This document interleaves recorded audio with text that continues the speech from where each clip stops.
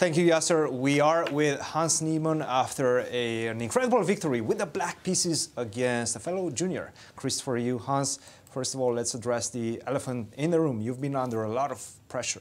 Tell us a bit about that.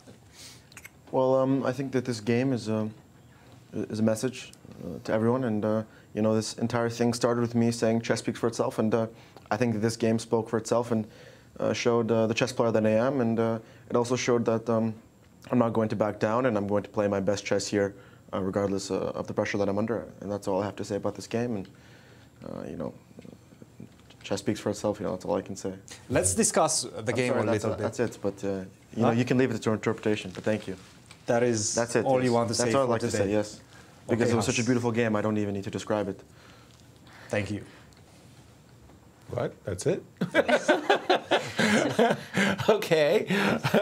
I actually had one question. If we're still in studio, I guess not. No, I mean, Hans has disappeared. But I wanted to ask about the knight takes d5 moment. I don't think he wanted to speak about the game. Answer the knight takes d5 He moment. came into the studio and he said, we're not going to analyze the game. I just want to say something, and that was it. that was Okay. it was a message for the world, and he spoke with his moves today.